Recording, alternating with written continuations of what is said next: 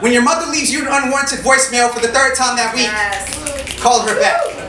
When your father says he is proud of you for the first time in 10 years, do not hold your chin high. His pride is no consolation prize for the years you have taught yourself to be man. When your first girlfriend, whom you've only dated for 2 weeks, decides to call it quits, do not give up on love. Mostly because you aren't even sure that that's what it was in the first place. When your mother says she is getting a divorce, hug her. Remind her to not give up on love. Mostly because you aren't even sure that that's what it was in the first place. When you find a condom in your little brother's room, stay calm. When you find that the wrapper is open, talk to him. Do not chalk it up to circumstance. Let him know that every body that he comes into contact with matters. That women are not new lands to be conquered. That he is not Columbus. When your grandmother asks you to go to church with her, do not argue. Do not tell her of your belief that the church has become cancer, a good cell gone malignant. Nod and take the Bible with her name engraved on its binding. When your big sister says she hates you, laugh.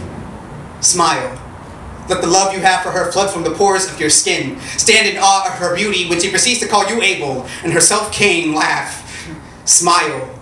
And then place anything that resembles a bat near the doorway. You know how that story ends. When your mother says he pushed her, ask if she needs help. When she says no, pray for her safety. And then place anything that resembles a bat near the doorway. You know how that story ends. When you're friends with K9-like vision, colorblind to the world, say that you're not really black. Show them what really black is. What black actually means. When your teacher-gone plantation owner finds the gall to call you boy, do not raise your fists. Do not go down swinging. You were not born into a family of martyrs. Martyrs don't get to make families. When your mother leaves you an unwarranted voicemail for the 4th time that week, call her back. When you finally find your worth in another human's chest, do not become leech. Do not bury yourself into their expectations. Instead, learn the difference between rock and anchor. When your stepfather raises his voice to you, do not become mute. This is not his home. He bored holes into the walls of this foundation. Instead, become carpenter. When your stepfather raises his voice to your brother, become animal. Rip larynx from throat. Refuse to back down. Do not regret any of it. When your stepfather raises anything to your mother, become cannon. Fire with will. Raise all defenses. Destroy anything and everything that comes your way. Remember, you were born of the wind, so you are accustomed to blows. The first time the girl whose veins supplied the ink for your poetry hits you,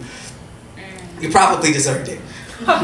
When she hits you again, leave.